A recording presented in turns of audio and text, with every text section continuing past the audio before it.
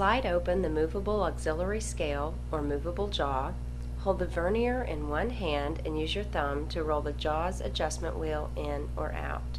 The movable scale should slide easily. Some calipers have a locking mechanism to secure the auxiliary scale in place, so if it does not slide easily, check to make sure that the locking mechanism is not engaged.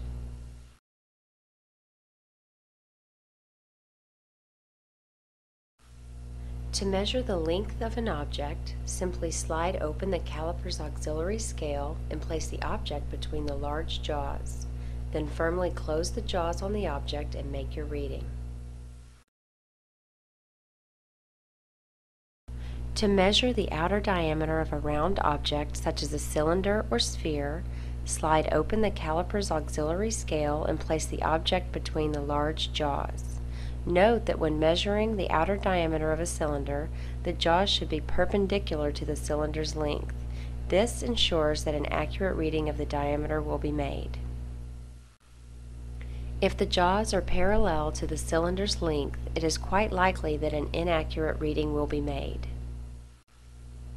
Once the jaws are properly closed around the object, make your reading. To measure the inner diameter of a hollow cylinder, such as a pipe or length of tubing, slide open the caliper's auxiliary scale and place the small jaws within the cylinder's hollow opening. Then expand the jaws so they make good contact with the inner wall of the cylinder and make your reading.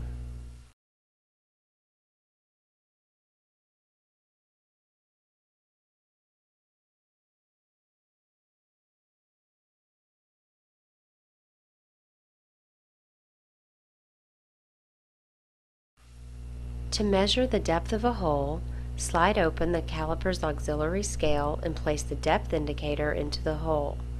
Adjust the auxiliary scale so that the length of the depth indicator is exactly that of the depth of the hole. Once the auxiliary scale is properly positioned, a reading may be made. Note that the length of the depth indicator is equal to the separation of the caliper's jaws.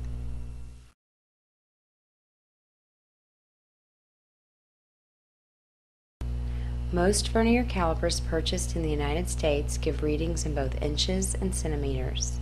As always in physics, we will work with metric units. Like a meter stick, the vernier caliper is calibrated in centimeters with the minor or smallest divisions in millimeters. However, unlike a meter stick, the vernier caliper allows the fractional part of the smallest division to be accurately determined, not merely estimated. Using the vernier caliper to measure the length of an object is not as difficult as it may appear. The first line on the movable vernier scale is called the 0 mark. To make a reading, note where the 0 mark on the movable scale falls on the main scale. In this example, the 0 mark falls between the 6th and 7th major divisions on the main scale, so we know the reading will be between 6 and 7 centimeters. If we study the caliper more closely, we see that the 0 mark on the movable scale also falls between the 3rd and 4th minor divisions. Therefore, the reading will be between 6.3 and 6.4 centimeters. To accurately determine the fractional part of the smallest division, you must decide which line on the movable scale coincides with the mark on the main scale. Here you can see the second line on the movable scale matches a line on the main scale, so the fractional part of the smallest division is 0.02 centimeters. Therefore, the length is measured to be 6.32 centimeters.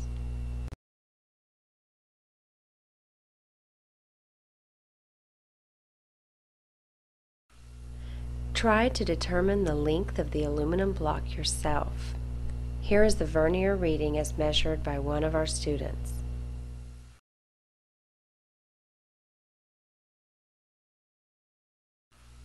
Pause the video now to determine for yourself the length of the block.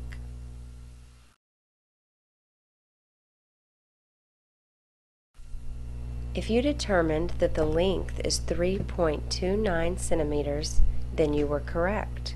If you recorded the length to be 3.28, or 3.30 centimeters, replay the video and closely observe that it is only the 9th line of the auxiliary scale which matches exactly with the division on the main scale. Therefore, the reading is 3.29 centimeters. Now try to determine the radius of this aluminum sphere.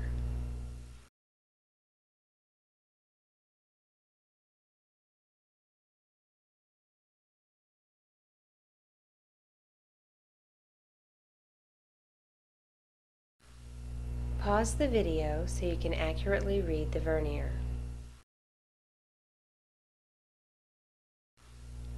If you determined that the radius is 1.12 centimeters, then you were correct.